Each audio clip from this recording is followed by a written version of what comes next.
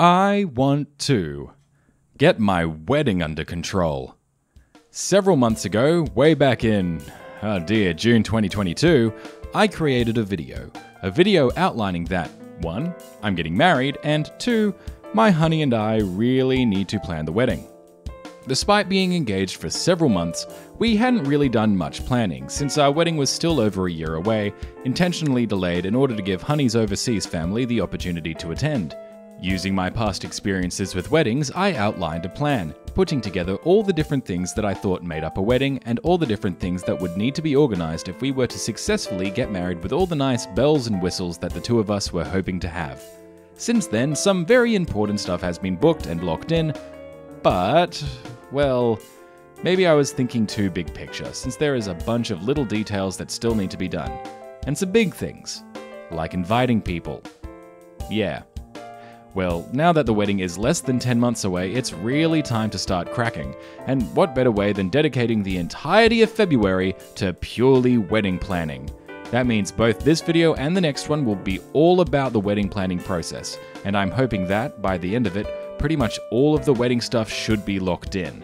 So let's get to it.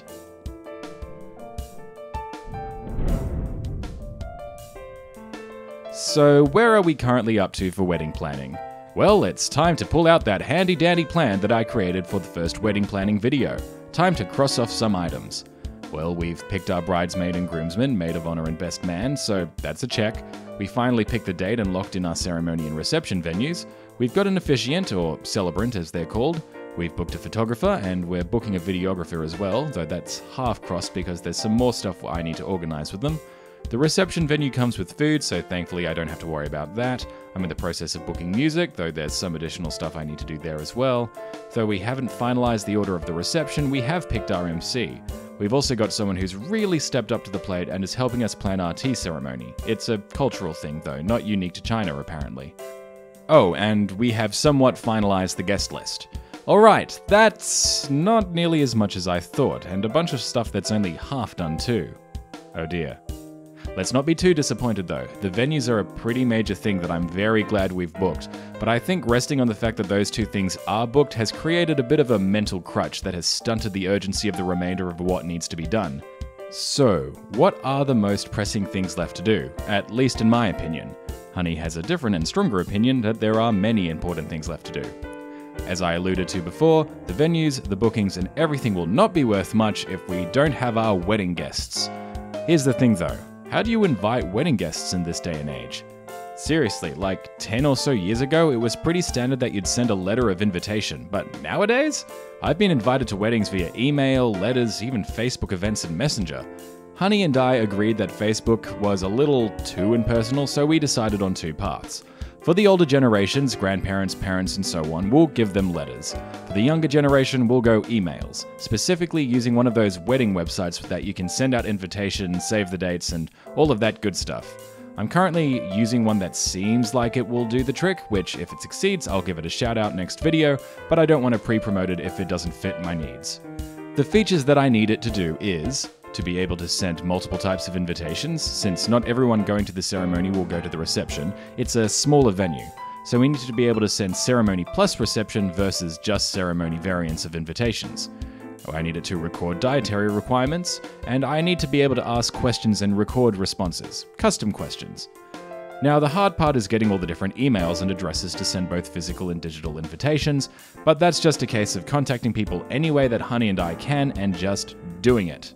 Next important thing, I need to figure out some sort of food for the ceremony, post-ceremony nibbles so people can fill their stomachs and Honey and I can get stuck in the endless photo-taking purgatory until reception time. However, to determine what kind of catering we can have, I have to figure out how and where the food will be served. I am halfway there in that regard. The ceremony venue has a room where food can be served, but I need to check several things. Do they have tables? Do they have cutlery? Do they have plates? Or do I just get the caterer to do all of that stuff themselves? So, step 1, check with the venue about what catering is allowed and what things they have available to use for catering, and then I can use that information to determine the caterer. Aside from food, there's more ceremony stuff that I need to figure out. First and foremost is the order of ceremony.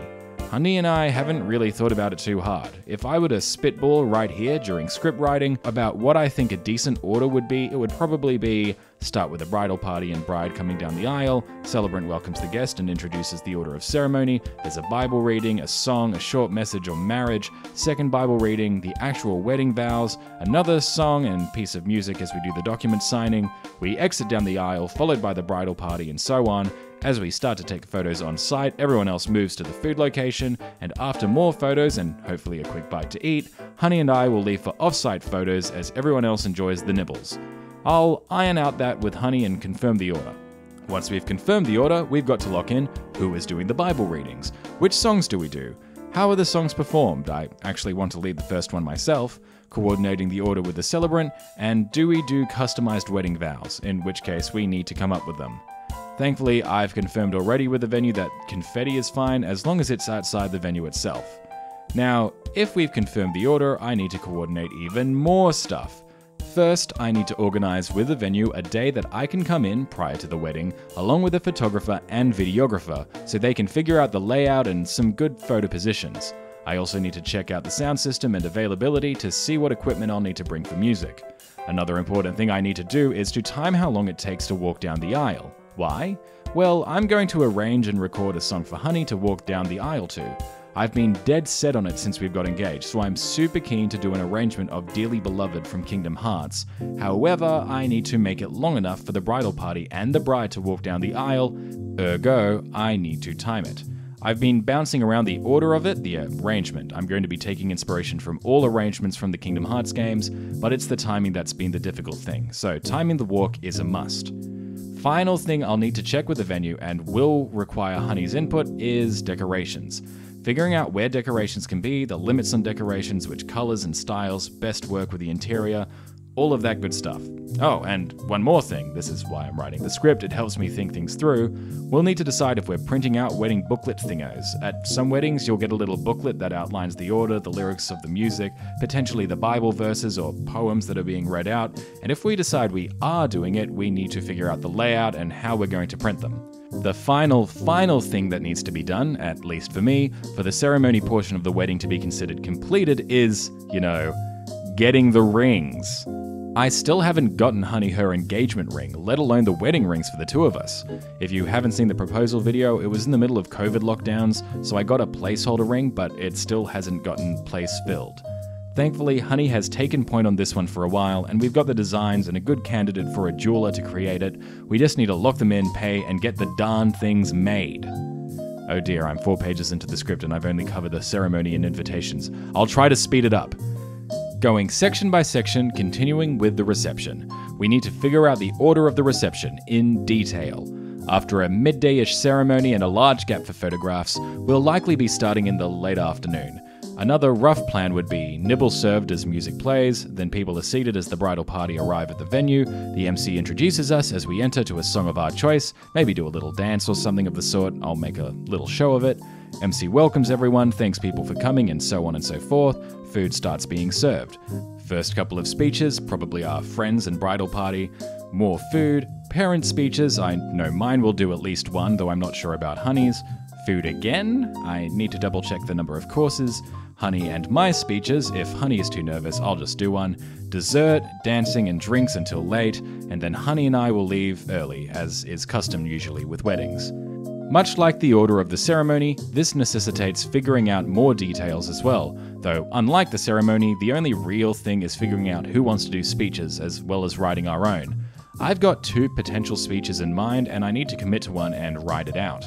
Especially for my sake, I need to time it. I'll get some leeway as the groom, but I can't let it go on for too long. I already do so much rambling in my video scripts.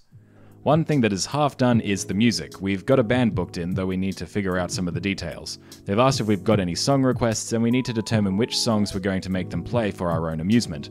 Both Honey and I are super keen on getting them to play NSP's Welcome to My Parents' House, a favourite of both of us. Though we can't have them playing all night, they're just human. So though they'll be performing for the first bit of dancing at the end of the night, we'll inevitably switch over to a playlist of some sort, so I'll figure that out. Honey has left me in charge of the music, though she gets to veto any song of her choosing. We've thought a little on our first dance, but frankly that's probably one of the last things on our to-do list. I'm keen for a choreographed dance number, but if we're just going to hold each other and slowly move in time to music, that'll be fine with me.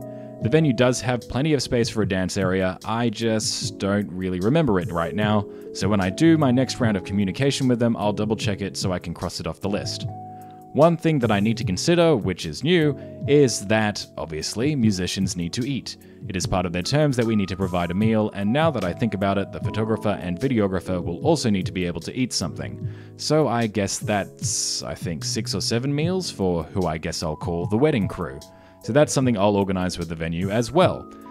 Decorations, much like the ceremony, is something that needs to be organized, and if we get a third party involved, it will likely be the same for both the reception and ceremony venues. All the same questions will be asked, and as before, we'll need to double check with the venue that everything is allowed. Once we've sent out the RSVPs and we start getting responses, we'll be able to come up with a seating plan. Again, with this, there are multiple steps. Figuring out the table sizes with the venue, allocating guests to each table, creating a signboard that lists which guests go to which table, having place cards for each guest's seating position at each table. On top of all of that, it's customary to have a little gift for each guest, at least at the majority of weddings I've been to. I mentioned it before, but they're usually just little tokens like chocolate or a bookmark. Still, it is another thing to organize and purchase. One thing I completely forgot about in the first video, I knew there would be something, is the classic wedding item, the wedding cake. We've thought about it a little though, and here's a hot tip. Instead of purchasing a wedding cake, it's always better just to purchase a birthday cake and weddingify it yourself. We haven't started browsing ourselves, but our married friends told us this is a hot tip. As soon as you mention the word wedding, cakes, even if they look and taste the same, suddenly get a premium put on, and we want none of that. If I can get all those things done, I can internally check off reception, though there's another portion that's linked to guests. The foreign guest plan is linked to both the ceremony and the reception, and it's still not one we're entirely sure of. One idea that both Honey and I have in mind is pre-translating. That is to say, for every speech, Bible verse, and song, we get someone to translate it into Chinese so that they're able to read it. That does mean we'll have to get the speeches from whoever is making them well in advance. We'll also have to find a translator. Honey could translate her own speech and maybe the song and Bible verses, but I don't want to put the pressure on her. I also don't want her to be spoiled for the content of the speeches. I've got many other Chinese-speaking friends who could potentially do it though, so I'll likely just reach out to them, even if the majority of them speak Cantonese instead of Mandarin. Thankfully, it's all written the same, I think. I already covered invitations earlier, so the last guest item is gifts. And that's not gifts for the guest, that's about handling gifts from the guests. This is kind of another item I'm not too fussed about getting done immediately in comparison to everything else, so I haven't thought of a plan for it. That being said, the same invitation site that I'm currently considering also appears to support a gift registry and all of that jazz. Now, the bridal party. As I said, the members are gathered, save for a determining of a flower girl and ring bearer. We've got a few friends coming to the wedding with young kids, though we haven't asked them yet, and we're not 100% sure they'll be old enough to handle it or they'll just be too shy. More importantly though, at least to me, are all the outfits that we need to organize. We've gotten some good recommendations for wedding dress shops, thanks Mum, though I don't want to be involved in that. I want to be surprised on the wedding day, so that's in Honey's hands. Bridesmaids and groomsmen outfits, and I suppose my wedding suit, that all still needs to be figured out. Funnily enough, just the other day while driving somewhere, my honey got a call from a suit place. She had entered a competition without informing me, and was offered what at least appeared to be quite a substantial discount. We've booked in a free fitting session this month, though we'll see how that goes. The rest of the men in the bridal party, we want them matching. Though I'm not exactly sure what they should wear. Honey wants a sage theme, a type of green, but I'm not sure about that for a suit color. Referring to some other friends' weddings, they did a neat thing where, while the men wore black suits, the groom had a black tie and hidden buttons, while the rest of the groomsmen had white ties and black buttons. It's a subtle detail to distinguish them from one another, but not a bad idea. As for the ring bearer, honestly, I'll probably just give that role to my best man. That's a pretty standard answer. I don't think Nugget would be too keen for that role. Finally, the last section, the special cultural implementations, and by that I mean the tea ceremony. As I mentioned, we've got a friend helping us organize that, and we're both very, very grateful. Though we still need to buy the tea and determine a location, though doing it at a parent's house is fairly common. Once again, it's just a case of determining what to buy, buying it, and locking it all in. Alright, that's a lot of stuff that needs doing. By altering the plan to include the subdivided items, the plan now looks like this. That is a lot more busy. That being said, I think it's much better to break things into these smaller, more manageable tasks. Something like food may be fine as an idea, but figuring out restrictions, researching, locking in a selection, and then paying for it are all more easily actionable steps. So what are my goals for next video? What am I trying to get done by the end of this month, or at least before the next video, since scripts are completed unless I'm really short on time, like right now, hopefully at least a week before it goes live. Number 1 on the list, invitations. Since starting the script, I've already gathered many of the emails I need to send invitations to, though there are still more to get. I then need to plonk all of that onto the wedding invitation websites and get that configured. Really, that should be done by the time this video goes out. Next is to schedule a time with the ceremony venue, photographer, videographer, and anyone else who needs to come. It doesn't need to be done before the next video, but the appointment needs to be made. Along with that, asking all those questions of the ceremony venue so that we're able to plan around them. Locking in the music and coming up with our song requests is another important thing I'll have to book in, though Honey's mentioned that she's got some secret song requests, so I'll leave those up to her. I'll see if I can find or arrange Welcome to My Parents' House.